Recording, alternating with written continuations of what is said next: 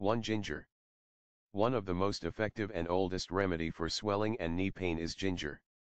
Consuming ginger tea every day will help in reducing knee pain significantly.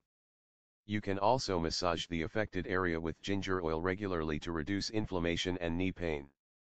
2. Special milk preparation. Adding a special milk preparation to your daily diet for a month or two will help in strengthening your knee joints and will alleviate knee pain.